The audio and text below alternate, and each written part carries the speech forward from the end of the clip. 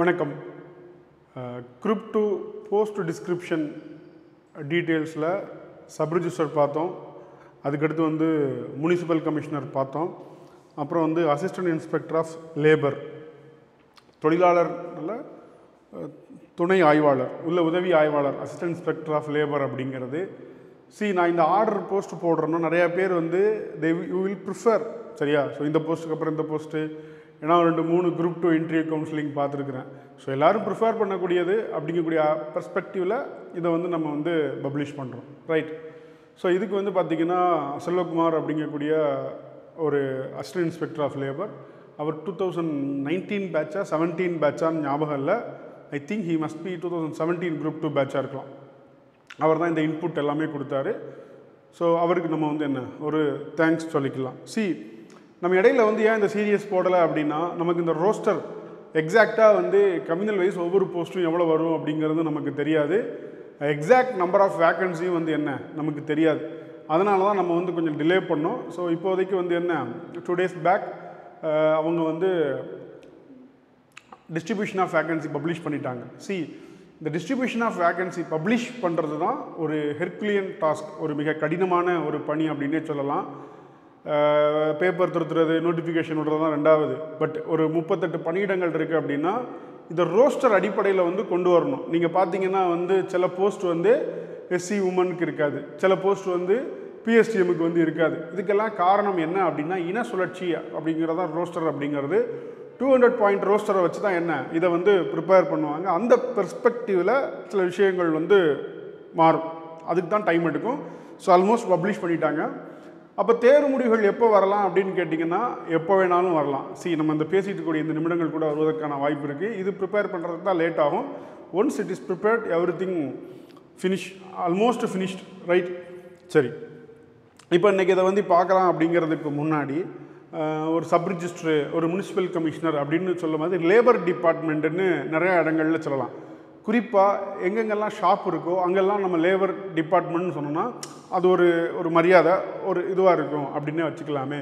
So அந்த அடிப்படையில் இந்த பணி அப்படிங்கிறது என்ன ஒரு முக்கியத்துவம் வாய்ந்தது இண்டிபெண்ட் நேச்சர் அப்படிங்கிறதோட மொத்த பணியிடங்கள் எண்ணிக்கை எவ்வளோ இருக்குது அப்படின்னு சொல்லி பார்த்தீங்கன்னா 38 போஸ்ட் இருக்குது, சரியா? ஸோ நான் 28 போட்டிருக்கு, 38 போஸ்ட், சரியா?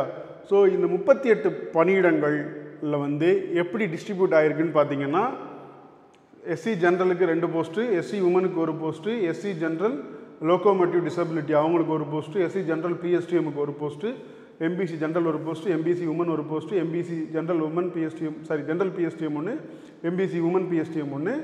அதுக்கடுத்து வந்து பார்த்திங்கன்னா பிசி ஜென்ரலுக்கு 6 போஸ்ட்டு, பிசி உமனுக்கு 3 போஸ்ட்டு, பிசி ஜென்ரல் லோயர் விஷனுக்கு வந்து 1 post, PC general பிஎஸ்டிஎம்முக்கு 1 post, general டெனுக்கு 6 post, general ten உமனுக்கு வந்து 4 post, general ten பிஎஸ்டிஎம்முக்கு 1 post, SCA ஜென்ரலுக்கு 1 post, பிசிஎம்முக்கு வந்து என்ன 1 போஸ்ட், டோட்டலாக வந்து என்ன 38 பணியிடங்கள். சார் இப்போ வந்து ஒரு சிலர் கேள்வி இருக்கும், சார் நான் பிசிஎம் ஜென்ரல்னு இருக்குது, அப்போ வந்து இதில் ஒரே ஒரு போஸ்ட்டு தான் வந்து எனக்கு அசிஸ்டன்ட் இன்ஸ்பெக்டர் ஆஃப் லேபர் அப்படிங்கிறது இருக்குது, இதை நான் எடுக்க முடியுமா அப்படின்னு கேட்டிங்கன்னா நீங்கள் எடுக்க முடியும். எப்போ அப்படின்னு பார்த்தீங்கன்னா நீங்கள் ஓவரால் ரேங்கில் டாப்பில் இருந்தீங்க அப்படின்னா. ஏன்னா நீங்கள் பிசி எதோ வேணாலும் இருங்க, நீங்கள் இந்த ஜென்ரல் டேன் இருக்கு இல்லையா, இந்த ஜென்ரல் டேனில் நீங்கள் ஒரு போஸ்ட் எடுத்துக்கலாம், சரியா? இன்கேஸ் ஜென்ரல் டேன் வந்து முடிஞ்சிருச்சு, ஆனால் பிசிஎம் வந்து ஒரே ஒரு போஸ்ட் இருக்குது அப்படின்னா இப்போது நீங்கள் தான் ஃபஸ்ட் இருக்குங்கன்னா நீங்கள் இந்த போஸ்ட்டை வந்து என்ன தாராளமாக எடுத்துக்கலாம். ஸோ இப்படி தான் வந்து என்ன இது டிஸ்ட்ரிபியூட் ஆகும். இப்போ பர்டிகுலராக இந்த இடத்துல பிசிஎம் உமன் நான் எடுத்துக்காட்டு சொல்கிறேன். பிசிஎம் உமன் அப்படின்னு கொடுத்துருக்கு அப்படின்னு பார்த்தீங்கன்னா, ஃபார் எக்ஸாம்பிள் இப்போது ஜென்ரல் டேன் உமன்லேயே ஒரு பிசிஎம் உமன் வந்துட்டாங்க அப்படின்னா அந்த க்ரிட்டீரியா ஃபில் ஆகிடுது. ஸோ இதை வந்து என்ன அதுக்கு அடுத்த ரேங்க்கில் உள்ள மேலோ ஃபீமேலோ யாரெல்லாம் எடுத்துக்கலாம். ஸோ இப்படி தான் பொதுவாக வந்து ஃபாலோ அப் ஆகும். பொதுவாக இந்த 38 போஸ்ட் நம்ம எடுக்கணும்னா சப் ரிஜிஸ்டருக்கு ஒரு 27 போஸ்ட்டுக்கு அப்புறம் இது 38 போஸ்ட் அப்படிங்கிறதுனால இதுக்கு ஒரு காம்படிஷன் அப்படிங்கிறது இருக்கும்.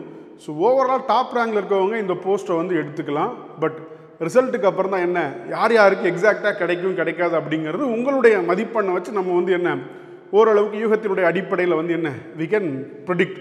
ஸோ இப்போதைக்கு வந்து ஃபார் எக்ஸாம்பிள் இப்போ நீங்கள் ஒரு பிசி கேண்டிடேட்டாக இருக்கீங்க அப்படின்னா பிசியில் வந்து பார்த்திங்கன்னா 6 போஸ்ட் இருக்குன்னா ஒரு மேல் கேண்டிடேட்டாக இருந்தார் அப்படின்னா அவர் என்ன பிசி ரேங்க் லிஸ்ட்டில் அதாவது வந்து 2 ரேங்க் இருக்கும் இல்லையா, ஒன்று ஓவரால் ரேங்க், கம்யூனல் ரேங்க். அப்போ பிசியில் கம்யூனல் ரேங்க்கில் ஒரு 10 ரேங்க் உள்ள இருந்தாருன்னா என்ன, he may expect the assistant inspector of labour.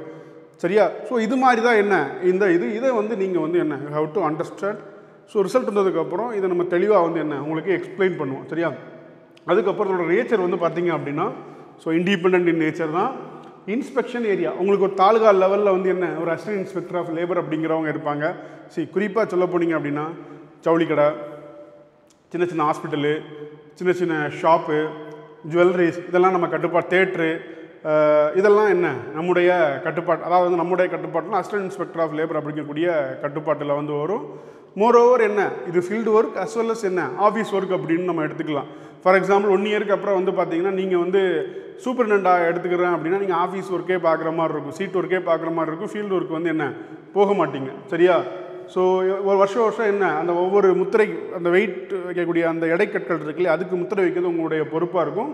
அப்புறம் எல்லாருக்குமே வந்து என்ன அடிப்படை பயிற்சி அப்படிங்கிறது 8 வாரம் என்ன சென்னையில் இதில் தேர்வு செய்யப்படக்கூடிய அனைவருக்கும் என்ன அடிப்படை பயிற்சி 8 வார காலம் அப்படிங்கிறது சென்னையில் வந்து என்ன வழங்கப்படும். இதுக்கப்புறம் வந்து பார்த்திங்கன்னா பேசிக் ட்ரைனிங் ராஞ்சியில் 4 மாதம் கொடுப்பாங்க. சரியா? ஸோ இந்த ராஞ்சி ட்ரைனிங் முடித்ததுக்கப்புறம் வந்து பார்த்திங்கன்னா நீங்கள் வந்து என்ன ஸ்டாம்பிங் இன்ஸ்பெக்டராக வந்து வரலாம். முத்திரை ஆய்வாளர் அப்படிங்கக்கூடிய ஒரு பணியிடத்துக்கு வரலாம். இந்த முத்திரை ஆய்வாளர் அப்படிங்கக்கூடிய பணியிடம் எந்த அளவுக்கு முக்கியத்துவம் வாய்ந்ததுன்னா பெட்ரோல் பல்கில் பெட்ரோல் போட்டால் கூட என்ன அது எடை அளவு சரியாக இருக்குன்னு அதுக்கு அங்கீகாரம் அளிக்கக்கூடியது யார், நீங்களாக தான் வந்து இருப்பீங்க. ஆனால் வந்து பார்த்திங்கன்னா பேசிக்காக சம்பளம் இதெல்லாம் வந்து என்ன எந்த ஒரு வேறுபாடும் கிடையாது. இதுவும் என்ன அசிஸ்டன்ட் இன்ஸ்பெக்டர் ஆஃப் லேபரில் ஒரு இதுதான் மொத்தம் 3 ஃபஸ்ட்டு போஸ்டிங்காக போடுவாங்க தாலுகா லெவலில். தென் ஒரு வருஷத்துக்கு அப்புறம் என்ன நான் ஃபீல்டு ஒர்க் பார்க்கல அப்படின்னா நீங்கள் வந்து எதுக்கு மாறிக்கலாம், சூப்பர்டென்ட் ஆகிட்டிங்கன்னா உங்களுக்கு சீட் ஒர்க் கொடுத்துருவாங்க. நீங்கள் ராஞ்சி ட்ரைனிங் முடிச்சதுக்கப்புறம் வந்து பார்த்திங்கன்னா நீங்கள் you can become a stamping inspector, முத்திரை ஆய்வாளராக வந்து என்ன நீங்கள் வந்து இது பண்ணிக்கலாம். சரியா? சேலஞ்சஸ் வந்து பார்த்திங்கன்னா பெரும்பாலும் 10லேருந்து 5:45 வரைக்கும் தான் ஆஃபீஸ், கொஞ்சம் முன்ன பின்ன இருக்கலாம். ஆனால் வந்து என்ன சொல்கிறார் அப்படின்னா வந்து உங்களுக்கு ஜூரிஸ்டிக்ஷனை பொறுத்த சில நேரம் 2 தாலுகா சேர்ந்துருக்கும். உங்களுக்கு வந்து எங்கே அதிகமாக இண்டஸ்ட்ரியலான ஏரியா டெவலப்டானா அதில் கொஞ்சம் கூடுதலாக இருக்கும் அந்த மாதிரியான விஷயங்கள். பட் அவரே பர்சனலாக என்ன சொன்னார்னா நாட் சூட்டபிள் ஃபார் ஃபர்தர் எக்ஸாமினேஷனுங்கிற சொல்லிட்டாரு. பட் இதை பொறுத்த வரைக்கும் என்ன it is up to the individual அப்படின்னு சொல்லுவேன். சிலர் இந்த இதில் கிடைக்கக்கூடிய நேரத்தை வந்து ரொம்ப திறமையாக தெளிவாக பயன்படுத்தினாங்கன்னா உங்களால் என்ன குரூப் 1க்கோ சிவில் சர்வீஸுக்கோ தாராளமாக ப்ரிப்பேர் பண்ண முடியும். தென் உங்களுடைய ரோல்ஸ் அண்ட் ரெஸ்பான்ஸ் நீங்கள் தான் ஹெட்டாக, அந்த ஆஃபீஸுக்கு வந்து ஹெட்டு உங்களுக்கு 2 அசிஸ்டன்ட் இருப்பாங்க, சம்பளம் போடக்கூடிய அலுவலர் வந்து நீங்கள் தான். 50 எம்ப்ளாயருக்கு குறைவாக இருக்கக்கூடிய எல்லா ஸ்மால் ஷாப்லேருந்து பெரிய பெரிய கடைகள் வரைக்கும் வந்து என்ன நீங்கள் போகலாம். குறிப்பாக உங்களுடைய பணி என்னென்னா சட்டத்தெல்லாம் செயல்படுத்துறது. Minimum wages act, child labour prohibition act, maternity benefit act, shop establishment act, catering establishment act, payment of wages act. For example இப்போ வந்து ஷாப் எஸ்டாப்ளிஷ்மெண்ட் ஆக்ட் படி போனீங்கன்னா அங்கே அது படி ப்ராப்பராக இருக்கா, சம்பளம் வந்து ப்ராப்பராக பிடிக்கிறாங்களா, இஎஸ்ஐபிஎஃப்லாம் ஒழுங்காக பிடிக்கிறாங்களா, ஸோ இதெல்லாம் இதில் வந்து நீங்கள் ப்ராப்பராக வந்து என்ன நீங்கள் செக் பண்ணுற மாதிரி இருக்கும். ஸோ இப்போ ஆட்டோமேட்டிக்காக வந்து என்ன நமக்கு இந்த மாதிரி இடங்களில் ஒரு ரெஸ்பெக்ட் கிடைக்கும். சொல்லப்போனால் ஒரு தேட்டரில் போய் ஃப்ரீயாக படம் பார்க்கணுன்னா கூட என்ன உங்களால் வந்து பார்க்க முடியும். பட் அதுவும் என்ன it is a kind of corruption, right? So இதெல்லாம் நான் பொதுவாக இந்த இதனுடைய இது தென் இந்த மாதிரியான விஷயங்கள் இருக்கிறதுனால ஸோ பப்ளிக்கில் ஓரளவுக்கு தெரிஞ்சவங்களுக்கு ஒரு நல்ல ரெஸ்பெக்டபிளானது. சரி, வேலை எங்கே சார் இருக்கும் அப்படின்னு சொல்லி பார்த்தீங்கன்னா தமிழ்நாடு முழுக்க எங்கேனாலும் போடுவாங்க. ஸோ இதுக்கு ஜோன் அப்படிங்கிறதெல்லாம் பெரும்பாலும் கிடையாது, தமிழ்நாடு முழுக்க எங்கேனாலும் போடலாம்.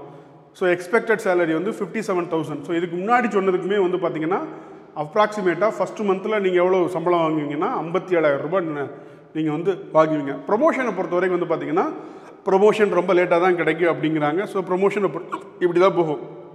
Assistant inspector of labour, deputy inspector of labour, assistant commissioner of labour. இந்த அசிஸ்டன்ட் கமிஷனர் ஆஃப் லேபர் அப்படிங்கிறது it is equal to group 1 cadre. But இந்த அசிஸ்டன்ட் கமிஷனர் ஆஃப் லேபர் அப்படிங்கக்கூடிய கேடருக்கு வரணும் அப்படின்னு பார்த்தீங்கன்னா ஆல்மோஸ்ட் ஒரு குறைந்தபட்சம் 9 வருஷமாவது நீங்கள் இதிலெல்லாம் இருந்தால் மட்டும்தான் என்ன you can get assistant commissioner of labour. So promotion wise இது கம்மி. ஸோ இதுதான் அந்த கேட்டகரி. ஸோ லெஸ் டைம் தான் இருக்கும் அப்படின்ட்டாங்க. ஓவராலாக பொறுத்த வரைக்கும் என்ன பவர்ஃபுல், ரொம்ப சேலஞ்சு டிபார்ட்மெண்ட்டில் இருக்கும். 15 நாளைக்கு வந்து என்ன ஒருக்க நீங்கள் டைரி சப்மிட் பண்ணணும். அதுக்கப்புறம் வந்து பார்த்திங்கன்னா எல்லா வேலையும் நீங்கள் ஆஃபீஸ் நேரத்துலேயே முடிச்சிடலாம், வீட்டில் போய் வேலை பார்க்கணுங்கிற மாதிரியான சூழல் வந்து இந்த பணியிடத்தில் வந்து நமக்கு வந்து கிடையாது, ரைட்? வாரம் ஞாயிற்றுக்கிழமை நீங்கள் ஆஃபீஸ் போகிற மாதிரி இருக்கும். தென் மாதம் வந்து பார்த்திங்கன்னா அவங்க எவ்வளோ இன்ஸ்பெக்ஷன் பண்ணியிருக்கீங்க அப்படிங்கிறத டிஸ்ட்ரிக்ட் லெவலில் உள்ள ஹெட் அசிஸ்டன்ட் கமிஷனர் ஆஃப் லேபருக்கு வந்து என்ன யூ ஹவ் டு ரிப்போர்ட், அவ்வளோதான். Moreover it is independent nature. சரியா? நீங்கள் எந்த ஒரு ஆஃபீஸுக்கு கீழேயும் வந்து அப்படிங்கிறது கிடையாது. It is more independent. தென் இதுதான் hierarchy. So assistant inspector of labour, superintendent, stamp inspector, இது பேசிக். இதுக்கு அடுத்தது வந்து பார்த்திங்கன்னா assistant inspector of labour, joint commissioner, additional commissioner, commissioner of labour அப்படிங்கக்கூடிய அடிப்படையில் இதனுடைய துறை சார்ந்த விஷயங்கள் இருக்குது. ஸோ இப்போ இந்த போஸ்ட் உங்களுக்கு எடுக்கணும்னு நினச்சிங்கன்னா தாராளமாக வந்து எடுக்கலாம். ப்ரிப்ரேஷனை பொறுத்த வரைக்கும் இந்த துறை இல்லை, எந்த துறை எடுத்தாலும் அதில் சவால்கள் அப்படிங்கிறது இருக்கும். ஸோ இண்டிவிஜுவலாக நம்ம வந்து நம்ம எப்படி வந்து நம்ம டைம் யூட்டிலைஸ் பண்ணுறோமோ அதுதான் நமக்கான ஒரு அவுட்புட். இதில் உங்களுக்கு ஏதாவது வந்து ஒரு சந்தேகம் இருந்துச்சு அப்படின்னா கமெண்ட்டில் கேளுங்க. இந்த பிடிஎஃப் வந்து நம்ம டெலிகிராம் சேனல் இருக்கும், you can check it out. So தொடர்ச்சியாக ரிசல்ட் வர இல்லை வரதுக்கு முன்னாடி டெய்லி வந்து ஒவ்வொரு போஸ்ட் டிஸ்கிரிப்ஷனையும் அப்லோட் பண்ணுறதுக்கு ஐ வில் ட்ரை. தேங்க்யூ.